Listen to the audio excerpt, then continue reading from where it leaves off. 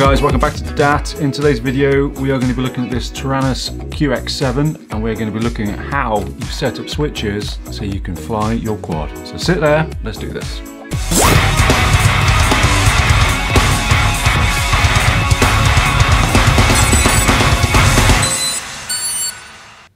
So like I said guys, this is going to be about setting up switches on your Taranis, and I think this is a very useful little thing to know because basically if you know it on this, it'll more or less go across to other controllers as well, and you should be able to pretty much set up switches on anything. So without further ado, let's get this going. I'm going to zoom in, try and get a nice position on here for you. Okay, so here we are. First things first guys, obviously turn on your controller. Welcome to OpenTX. I'm going to create a brand new model. So we're going to select the 3 bars, scroll down to an empty zone, press the button, create a new model. It's loading, select multi. This needs to actually assign for your sticks. So they're all standard, and you just page, page, page, page, long press to confirm. Exit that because I pressed a bit too long, but that's it. That's your model set up there, your empty model ready to go. Now we need to press page again until we get to inputs. Here we are in inputs. These are your throttle, your pitch and your roll. That's what we've just set up there. So you scroll down to an empty input, select 5. We're going to scroll down to the source, select the source. And I want this switch, so all I'm going to do is actually flick it and it changes to SC. So press that.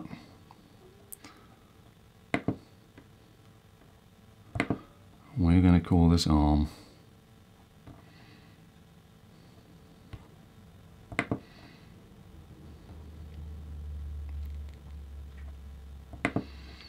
Press exit to confirm it. Exit, exit. And we've got the SC switch and its arm. Now we're going to move to 6 and we're going to repeat. We're going to select the source. We're going to use this little switch here. On this switch I'm going to basically use angle and horizon. So let's change to SD, confirm that, change the name. I'm going to call it ANG.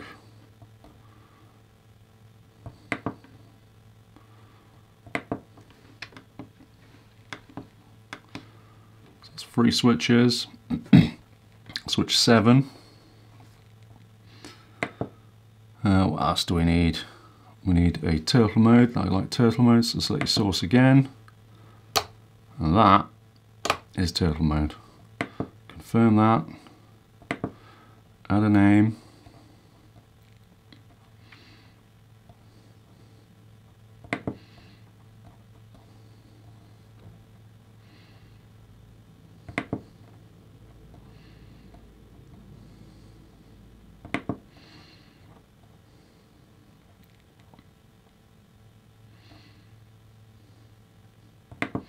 Call it turt, exit and exit. So we've got arm, angle and turt.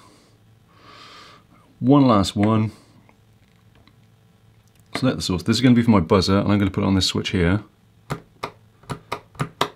So that's the buzzer, confirm that.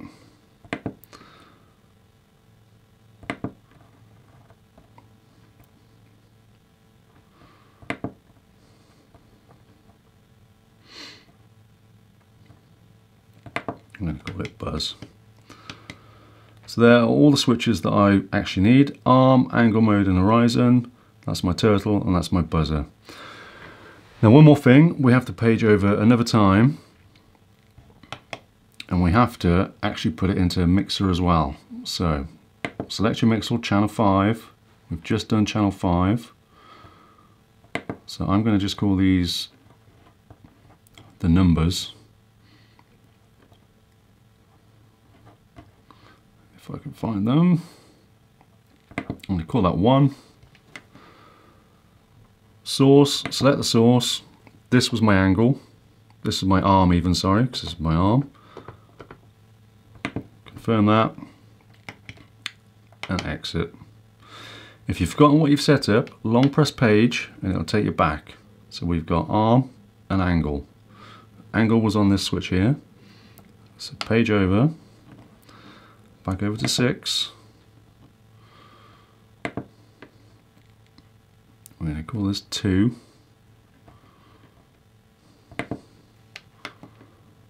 Scroll down to the source, select the source. And this was the switch for angle. Confirm that. Exit, exit. So now you've got, for some reason it hasn't kept my name. For some reason that hasn't, there it has, oh, sorry. It disappears for some reason if you're on it. Who knew that? So channel, well, let's go back one. So we've got turtle mode now. And turtle mode is on the big stick here. So page back. I'm going to call this free.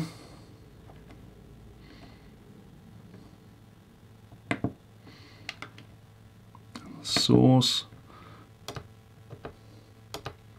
SB.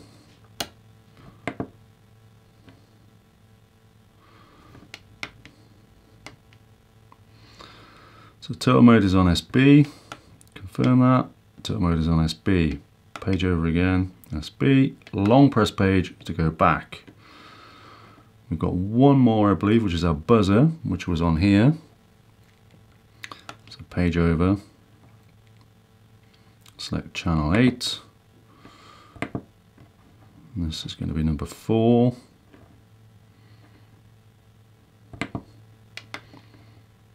Select the source, flick the switch again, and it comes into there.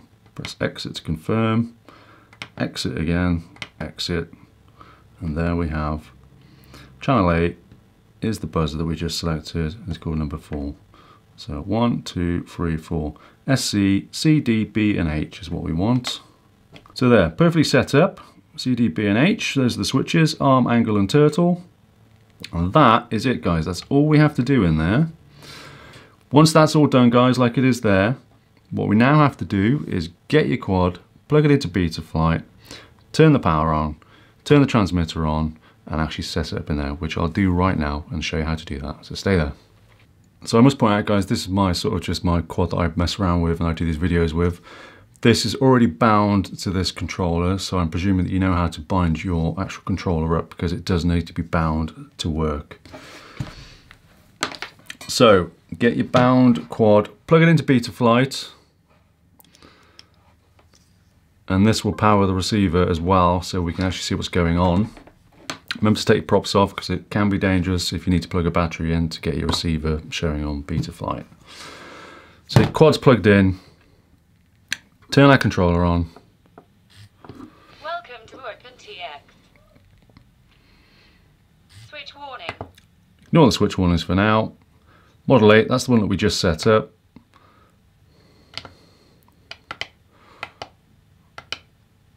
There you can see our switches are down there. So exit that.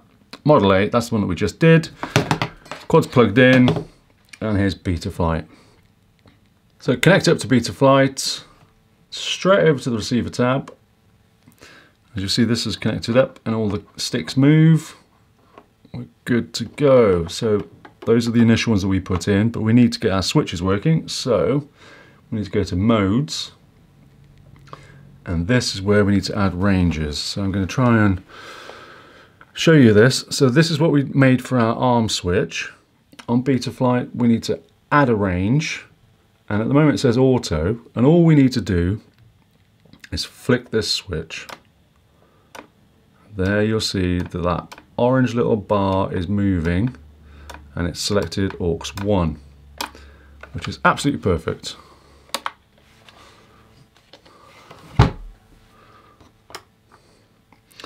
And I want that to be my on position, so I need this bar to be over that little orange indicator just there. So that is now armed. Now angle mode, we set up this switch for angle mode. So again, add range and then flick the switch that we selected and you'll see it moving again. So that moves. move this orange bar. So for me, that position, because it's a free position switch, that will be angle mode. Horizon, I'm going to add a range again, and I'm going to flick the same switch. As you'll see, it'll move both of them. It'll move angle and horizon now. But that middle position, I'm going to use for horizon. I just like to shorten these little orange bars just to make it a little bit neater. So that position there, right there, is horizon, and this position over here is angle. So that's angle, that's horizon, and when it's off, that's acro, so full acro. So next one, we did a buzzer, they call it beeper here. So add range again, and then we did it to this switch on the back here. Flip the switch, and what I want is I want that position over there to be my buzzer. Because it's a sprung switch, when I let go, it's off. Put it on, it's on. So any beeps when I actually flick it on. So one last one, we did a turtle mode, which is flip over after crash. Add range, and I believe it was this one here. So we'll have that range there as flip over after crash. Slide it over. So when these little markers are in the orange, that means it's on. So flip over crash is now on, it's now off. Remember to hit the save button. That'll save all the switches you've just put in. Scroll to the top, hide unwanted modes, and there are the switches that we've just put in. So arm is now indicating it's on. Let's turn that off. So arm switch is off. Let's move this quad out of the way.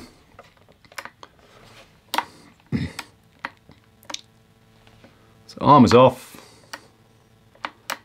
on, off, perfect. Angle mode we have on this switch here, and that is acro, that is horizon, that is angle. So I'll have it in acro. Beeper, beeper's there, that's doing good. Flip over after crash. There you go, all your switches are done, and that is it. That should get you up and going. So that's how you make switches, guys. It's pretty simple. Once you get that part done, you should be able to actually arm your quad. You'll need a battery for it. So if you go over to motors, I have a battery here, and I'm really hoping this works. That's going to look quite silly. I'm going to plug a battery in, put it there. I'm going to sign my life away, and then I'm going to arm it. There you go. There's the arm. And you'll see what's happening in the receiver tab. Back to the receiver, oh sorry, back to the modes. So it's off because the little indicator isn't in the arm. Put it into the arm. Oh, I'm pointing for some reason. And it arms. That's simple, guys. It's that easy. So hopefully that's straightforward. Hopefully you can follow that. Hopefully that'll get you to be able to set up switches and get you up in the air. Hit that subscribe, hit the thumbs up, guys. I've got loads more coming. This is going to be a great year for FPV. So thanks a lot, guys. Cheers. Goodbye.